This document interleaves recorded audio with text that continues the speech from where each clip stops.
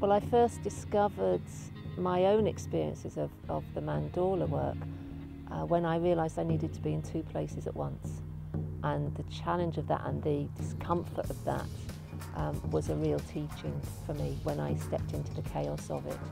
And I started to work locally in little garden yurts, exploring how it was and what I could do with it in order to create a process from it.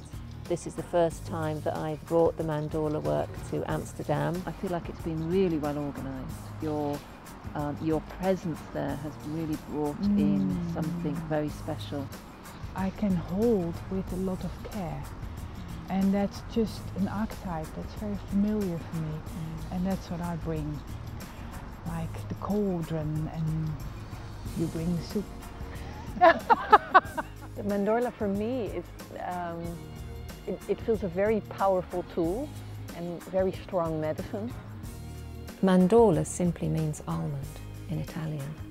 It's the shape that two circles create when they come together. And it's in that place that we feel the conflict of the two opposites.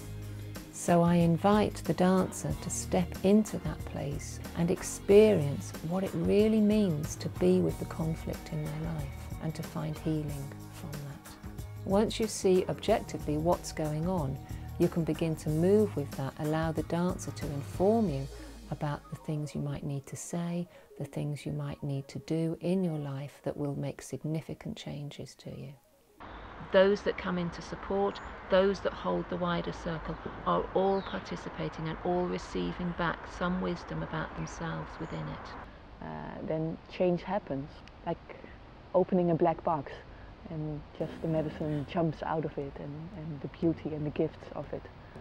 Because she's such a strong and extraordinary woman, and having basically all archetypes within her, but in such gentleness and softness, but with an immense wisdom and an immense strength with that. She is able to bring you to this place and at first feel really soft and gentle, and oh, I wonder if really something is happening, but then it really kicks in, and it kind of goes like this, and then you drop into a place, and she's really holding it. I use the Mesa practice of school and movement medicine work that really helps to inform people about the dance that's going on inside us, and it helps us to connect with what's around us and with our communities, with those that are there to support us in the wider circle.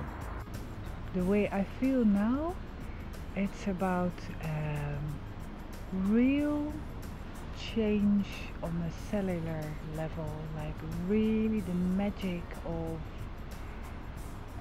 the ability we all have to choose for change. So when we step into those constellation pieces, we're not there to perform something, we're not there to make something happen as such or to plan it. We just trust the dancer to show us the next steps.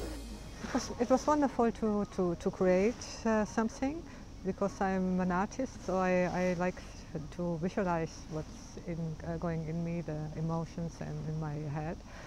And so making the collage just made me interacting with my inside, with my thoughts.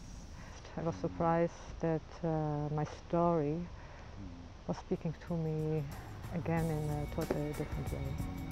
If we can just allow ourselves to step into the Mandorla of that and be with that energy, then there is such healing for us to encourage with each other.